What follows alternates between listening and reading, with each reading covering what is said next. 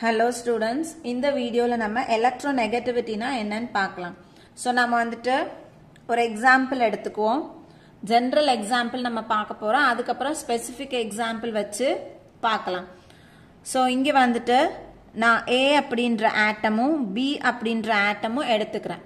இதுல A வுக்கும் B க்கும் நடுவுல covalent bond form ஆகுது. So covalent bond எப்போ form ஆகும் அப்படினா atoms க்கு நடுவுல electrons mutually share ஆகணும். இப்போ எக்ஸாம்பிளுக்கு atom A வந்து ஒரு electron கொடுக்குதுன்னா B atomமும் அதே மாதிரி ஒரு electron கொடுக்கும். So அந்த மாதிரி mutually electrons ரெண்டு atomமும் donate பண்ணும் பொழுது அந்த இடத்துல உருவாகக்கூடிய bond நம்ம covalent bond அப்படினு சொல்றோம். So இந்த இடத்துல ஒரு bond form பண்ணனும் அப்படினா ரெண்டு electrons தேவை. So இங்க நடுவுல A க்கும் B க்கும் bond form ஆகிறதுக்கு A அதனுடைய ஒரு எலக்ட்ரானையும் B அதனுடைய ஒரு எலக்ட்ரானையும் கொடுக்குது. So இந்த இடத்துல என்ன type of bond form ஆகுது அப்படினா covalent bond form ஆகுது. So இங்க form ஆகிற bondக்கு பேரு covalent bond. So இந்த மாதிரி covalent bond மூலமா connect ஆன இந்த elementsல தான் நம்ம என்ன பார்க்க முடியும் அப்படினா electronegativity பார்க்க முடியும். So இப்போ இது என்ன ஆகும் அப்படினா இங்க இருக்கக்கூடிய இந்த ரெண்டு எலக்ட்ரானும் இந்த ரெண்டு ஆட்டமுக்கு பொதுவா இருக்கக்கூடிய எலக்ட்ரான்ஸ். So இந்த ரெண்டு எலக்ட்ரான் இதுக்கு தான் சொந்தம், இந்த ரெண்டு எலக்ட்ரான் இதுக்கு தான் சொந்தம் அப்படினு நம்ம சொல்ல முடியாது. இது ரெண்டும் காமனா ரெண்டு ஆட்டமுக்கும் இருக்கக்கூடிய எலக்ட்ரான்ஸ். இந்த ரெண்டு ஆட்டம்ல ஏதாவது ஒரு ஆட்டம் என்ன பண்ண அப்படினா இந்த நடுவுல ஷேர் ஆகி இருக்கக்கூடிய எலக்ட்ரான்ஸை தன்னை நோக்கி இழுக்க ஆரம்பிக்கும். இப்போ இந்த இடத்துல நம்ம B எடுத்துக்குவோம். B வந்துட்டு இந்த நடுவுல ஷேர் ஆகி இருக்கக்கூடிய இந்த ரெண்டு எலக்ட்ரானையும் என்ன பண்ண ஆரம்பிக்குது, அது பக்கத்துல இழுக்க ஆரம்பிக்குது. சரியா? சோ இந்த டெண்டன்சியை நம்ம என்னன்னு சொல்றோம்னா எலக்ட்ரோநெகட்டிவிட்டி அப்படின்னு சொல்றோம். சோ இந்த இடத்துல பாண்ட் உடையல, எலக்ட்ரானை இது அப்படியே உடைச்சி எடுத்துட்டு போல என்ன பண்ணுது, இப்படி சென்டர்ல இருக்கிற இந்த எலக்ட்ரான்ஸ் அது என்ன பண்ணுது, அது பக்கத்துக்கு நகர்த்தி கொண்டு போகுது. இதுதான் நம்ம என்னன்னு சொல்றோம் எலக்ட்ரோநெகட்டிவிட்டி அப்படின்னு சொல்றோம். சோ டெஃபினிஷனா நம்ம எப்படி சொல்லலாம், it is defined as the relative tendency of an element present in a covalently bonded molecule to attract the shared pair of electrons towards itself. So இது வந்துட்டு இது ஒரு ப்ராப்பர்ட்டி. இது வந்து என்னது, covalently bonded moleculeல இருக்கக்கூடிய ஏதாவது ஒரு ஆட்டம் அல்லது எலிமெண்ட் என்ன பண்ணும், அந்த நடுவுல இருக்கக்கூடிய shared pair of electrons அதை நோக்கி இழுக்க ஆரம்பிக்குது, attracts towards itself. இதுதான் நம்ம என்னன்னு சொல்றோம் அப்படின்னா எலக்ட்ரோநெகட்டிவிட்டி அப்படின்னு சொல்றோம். சோ இந்த எலக்ட்ரோநெகட்டிவிட்டி வேல்யூவை மெஷர் பண்றதுக்கு நம்மளுக்கு நிறைய ஸ்கேல்ஸ் வந்து அவைலபிளா இருக்கு. அதுல நம்மளுக்கு கொடுத்திருக்க ஸ்கேல் எது அப்படின்னு பார்த்தோம்னா பாலிங் ஸ்கேல் கொடுத்திருக்காங்க. சோ பாலிங் ஸ்கேல் அப்படிங்கறது, இதுல பாலிங் அப்படின்றவர் என்ன பண்ணார்னா ரெண்டு எலிமெண்ட்டுக்கு, அதாவது ரெண்டு ஆட்டம் ஹைட்ரஜனுக்கும் ஃப்ளூரினுக்கும் ஆர்பிட்ரரி வேல்யூஸ் ஃபிக்ஸ் பண்ணனாங்க. எப்படி ஃபிக்ஸ் பண்ணாங்கன்னா ஹைட்ரஜனுக்கு வந்துட்டு 2.1னும் ஃப்ளூரினுக்கு வந்து 4 அப்படின்னும் வேல்யூஸ் கொடுத்துட்டு இந்த வேல்யூஸை ஸ்டாண்டர்டா வச்சு மற்ற எலிமெண்ட்ஸினுடைய எலக்ட்ரோநெகட்டிவ் வேல்யூவை நம்ம என்ன பண்ண போறோம், கால்குலேட் பண்ண போறோம். ஸோ கால்குலேட் பண்றதுக்கு நம்மளுக்கு ஃபார்முலாவும் கொடுத்துருக்காங்க. ஸோ ஃபார்முலா என்னன்றத பார்த்துருவோம். ஃபார்முலா வந்து XA minus XB is equal to 0.182 into square root of EAB minus EAA into EBB power 1/2. So இதுதான் வந்துட்டு ஃபார்முலா. So இதுல வந்துட்டு இந்த x of A அப்படிங்கிறது XA அப்படின்றது electronegative value of atom A. அதே மாதிரி B அப்படின்றது electronegative value of B. EAB அப்படின்றது பாண்ட் டிசோசியேஷன்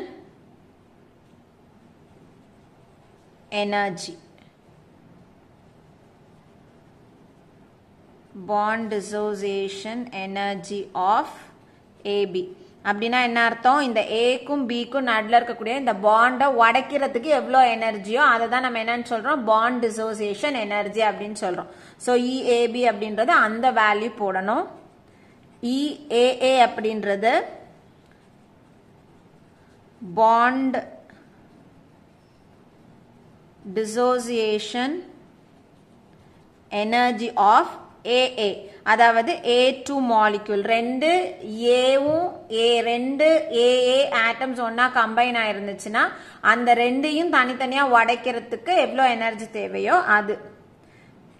EBB அப்படிங்கிறது இந்த பிக்கும் நடுல இருக்கக்கூடிய பாண்டை உடைக்கிறதுக்கு தேவையான energy. So bond dissociation energy of BB அல்லது B2 எப்படியும் எழுதலாம். சோ இதுதான் வந்துட்டு பாலிங் ஸ்கேலினுடைய ஃபார்முலா. சோ இந்த கண்டுபிடிக்கிற இந்த எலக்ட்ரோநெகட்டிவ் வேல்யூஸ் வந்து கான்ஸ்டன்ட் வேல்யூ கிடையாது. அதாவது பி ஆட்டம்க்கு எப்பவுமே அது வந்து இந்த வேல்யூல தான் வந்து எலக்ட்ரோநெகட்டிவிட்டி இருக்கும், அல்லது வந்துட்டு ஏ அப்படின்னா ஏ ஆட்டமுக்கு இதுதான் வந்து எலக்ட்ரோநெகட்டிவ் வேல்யூன்னு நம்ம வேல்யூவை கான்ஸ்டன்டா கொடுக்க முடியாது. ஸோ இந்த வேல்யூ வந்து வேரி ஆகும். எதை டிபெண்ட் பண்ணோம் அப்படின்னா, இப்போ இந்த பிவினுடைய எலக்ட்ரோநெகட்டிவ் வேல்யூ இது எந்த ஆட்டம் கூட, அதாவது எந்த ஏ கூட கனெக்ட் ஆயிருக்குன்றத பொறுத்து தான். சோ ஏ ஆட்டமை பொறுத்து தான் பியினுடைய எலக்ட்ரோநெகட்டிவ் வேல்யூ. அதே மாதிரி ஏவினுடைய எலக்ட்ரோநெகட்டிவ் வேல்யூ அது கனெக்ட் ஆயிருக்கக்கூடிய பியினுடைய வேல்யூவை பொறுத்து தான். சோ கான்ஸ்டன்ட் வேல்யூ நம்ம எப்பவுமே எலக்ட்ரோநெகட்டிவ் வேல்யூவை சொல்ல முடியாது. இப்ப இந்த எலக்ட்ரோநெகட்டிவ் வேல்யூனால நம்மளுக்கு என்ன வந்து யூஸ் இருக்கு, இதனுடைய அப்ளிகேஷன் என்ன அப்படின்னு பார்த்தோம்னா, இந்த ஏக்கும் பிக்கும் நடுவுல இருக்கக்கூடிய இந்த பாண்டினுடைய நேச்சரை நம்ம வந்து கண்டுபிடிக்க முடியும். சோ பாண்டினுடைய நேச்சர்னா இது வந்து போலார் கோவலன்ட் பாண்டா இருக்கா, அல்லது நான் போலார் கோவலன்ட் பாண்டா இருக்கா, அல்லது அயானிக் பாண்டா இருக்குதா. அயானிக் பாண்டா இருந்தா எவ்வளவு பெர்சன்டேஜ்ல அயானிக் கேரக்டர் இருக்கு, எவ்வளவு பெர்சன்டேஜ் வந்து கோவலன்ட் கேரக்டர் இருக்கு, இந்த மாதிரி நேச்சர் ஆஃப் பாண்டும் பெர்சன்டேஜையும் கால்குலேட் பண்றதுக்கு இந்த எலக்ட்ரோநெகட்டிவ் வேல்யூ நம்மளுக்கு ரொம்ப ஹெல்ப்ஃபுல்லா இருக்கு.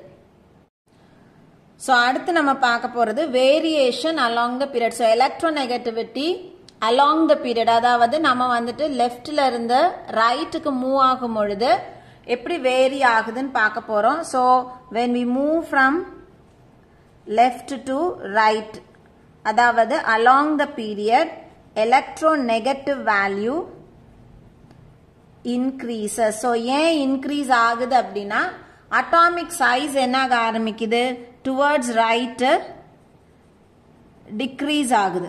Atomic size decreases. So atomic size வந்து டிக்ரீஸ் ஆகுது அப்படின்னா ஏன் டிக்ரீஸ் ஆகுது, nuclear force of attraction increases. So நம்ம வந்து பீரியாடிக் ட்ரெண்ட்ஸ் பார்த்தோம் அப்படின்னா ஃபர்ஸ்ட்ல இருந்து கடைசி வரைக்கும் நம்ம பேச போற 2-3 விஷயங்கள் என்னன்னா, ஒன்னு அட்டாமிக் சைஸ், இன்னொன்னு நியூக்ளியர் ஃபோர்ஸ் ஆஃப் அட்ராக்ஷன். இதுதான் வந்து நம்ம பேசிட்டே இருப்போம். ஸோ எல்லாத்துலயும் இதுதான் வந்துட்டு இன்க்ரீஸ் ஆகிறதுக்கும் டிக்ரீஸ் ஆகிறதுக்கும் ரீசனா இருக்கும். So nuclear force of attraction என்னாக ஆரம்பிக்குது, இன்க்ரீஸ் ஆகுது.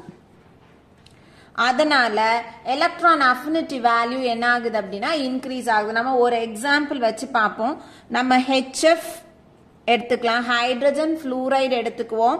ஸோ இதுல வந்து ஹைட்ரஜன்ல பார்த்தோம்னா 1sல ஒரு எலக்ட்ரான் இருக்கு, ஃப்ளூரின்ல வந்து 1s2 2s2. இது வந்து ஹைட்ரஜனுக்கு, இது ஃப்ளூரினுக்கு 1s2 2s2 2p5. So outer most shell அப்படின்னு பார்த்தோம்னா n is equal to 2 ஃப்ளூரினுக்கு. Outer மோஸ்ட்ல இருக்கக்கூடிய நம்பர் ஆஃப் எலக்ட்ரான்ஸ் எத்தனை இருக்கு, 7 எலக்ட்ரான்ஸ் இருக்கு. இப்போ இதுக்கு நம்ம வந்து இந்த டயக்ராம் போட்டு படிக்கலாம். ஸோ ஃபர்ஸ்ட் ஃப்ளூரினுக்கு போடுறேன் நான். ஃப்ளூரின் இது நியூக்ளியஸ்ன்னு எடுத்துக்குவோம். ஸோ இது நியூக்ளியஸ். நியூக்ளியஸை சுற்றி ஃபர்ஸ்ட் நான் என்ன போடுறேன், n is equal to 1. So n is equal to 1ல எத்தனை எலக்ட்ரான்ஸ் இருக்குது, 2 எலக்ட்ரான் இருக்கு. ஸோ 1 2. அடுத்தது n is equal to 2ல வரும்போது டோட்டலா எத்தனை எலக்ட்ரான்ஸ் இருக்குன்னா 7 எலக்ட்ரான்ஸ் இருக்கு. ஸோ 7 எலக்ட்ரான்ஸ் இருக்கு அப்படின்னா எப்படி இருக்கும், 7 எலக்ட்ரான்ஸும் ஆர்பிட்டல் டயக்ராம் போட்டோம்னா இது 2s இது 2p. so இது p வந்து நம்ம மூணா பிரிக்கிறோம். s ல 2 எலக்ட்ரான் போட்டுட்டோம். p ல வந்து 5 electrons 1 2 3 4 5. அப்போ இந்த 7 எலக்ட்ரான்ல 3 pairs இருக்கு, ஒரு unpaired electron இருக்கு. so ஒரு pair 2 pair 3 pair, இதுல ஒரு single electron இருக்கு. so இங்க நம்ம n is equal to 2 போட போறோம். so n is equal to 2 ல மொத்தம் 3 pairs இருக்கு. so 3 pairs நம்ம எப்படி போடுறோம்? 1 2 3. so 2 4 6 electrons முடிச்சு ஒன்னு வந்து unpaired electron இப்படி இருக்கு. இப்போ இது என்ன பண்ண போகுது அப்படின்னா இந்த ஹைட்ரஜன் கூட கோவலன்ட் பாண்ட் ஃபார்ம் பண்ண போகுது. ஸோ கோவலன்ட் பாண்ட் எப்படி ஃபார்ம் பண்ணும்? இந்த ஃப்ளூரின் இதனுடைய ஒரு எலக்ட்ரானை ஷேர் பண்ணணும், ஹைட்ரஜன் இதனுடைய ஒரு எலக்ட்ரானை ஷேர் பண்ணணும். ஸோ ஹைட்ரஜன் என்ன பண்ண போகுது? இப்படி பக்கத்துல வந்து அதனுடைய ஆர்பிட்டல் இருக்கக்கூடிய அந்த ஒரு எலக்ட்ரானை இது கூட ஷேர் பண்ணுது. ஸோ இந்த ஒரு எலக்ட்ரானை அது என்ன பண்ணுது? இங்க கொடுக்குது. ஸோ இப்போ ஓவர்லாப்பிங் நடந்துருச்சு ஹைட்ரஜனும் இதனுடைய வேலன்ஸ் ஷெல்லும். இப்போ இந்த ஹைட்ரஜனுக்கும் என்ன ஆயிடுது? 2 எலக்ட்ரான் வந்தது. இந்த 2 எலக்ட்ரான் இப்போ ஹைட்ரஜனுக்கும் ஆகி ஸ்டேபிள் ஆயிடுது. ஃப்ளூரின்லயும் இப்போ அவுட்டர் மோஸ்ட்ல எத்தனை எலக்ட்ரான் வந்துருது? 2 4 6 8 எலக்ட்ரான்ஸ் வந்து இதுவும் ஸ்டேபிள் ஃபார்முக்கு போயிடுது.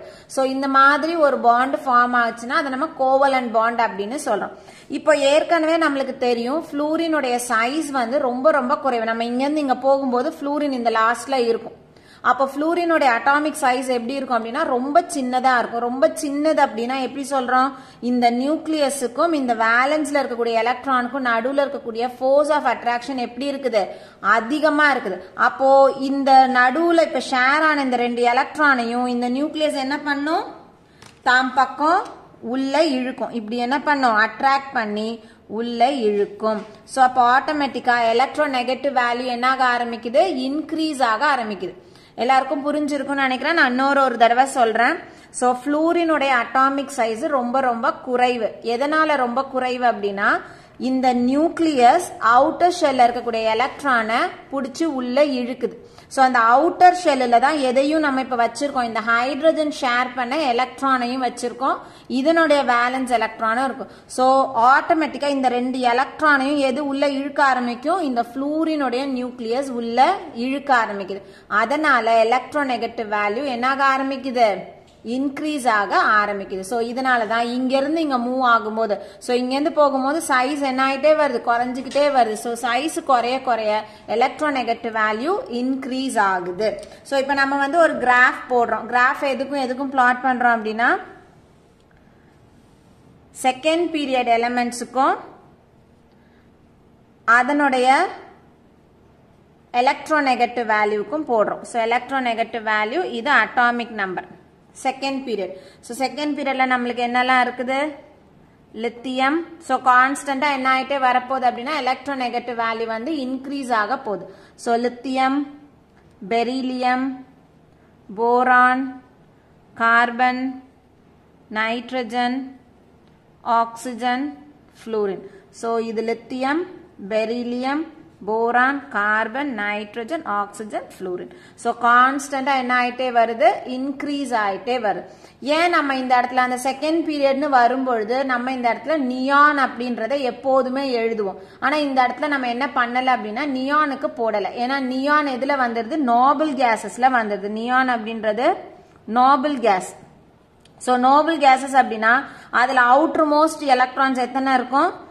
இதுக்கு வந்து 2s2 2p6 இருக்கும். மற்ற எல்லா நோபல் கேசஸ்க்கும் ஜெனரலா அதனுடைய outer configuration ns2 np6. So அவுட்டர்ல எத்தனை எலக்ட்ரான்ஸ் வந்துருது? 8 எலக்ட்ரான்ஸ் வந்துறதுனால எல்லா Nobel கேசஸும் they are stable in nature. So 8 electron வந்துருச்சுன்னா அது என்ன பண்ணாது? அது எலக்ட்ரானை யார்கிட்டயும் கொடுக்கவும் கொடுக்காது, யாரு கொடுத்தாலும் வாங்கவும் வாங்காது. அதனால நோபல் கேசஸுக்கு எலக்ட்ரோநெகட்டிவ் வேல்யூ எப்படி இருக்க போகுது அப்படின்னா 0வா இருக்கும். So electronegative values for noble gas.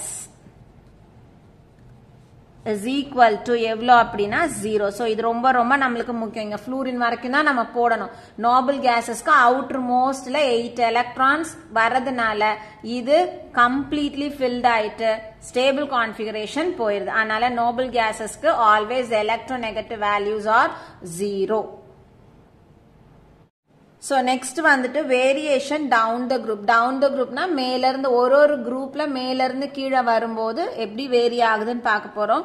So ஜென்ரலா on moving down the group வந்துட்டு எலக்ட்ரோநெகட்டிவ் வேல்யூ டிக்ரீசஸ்.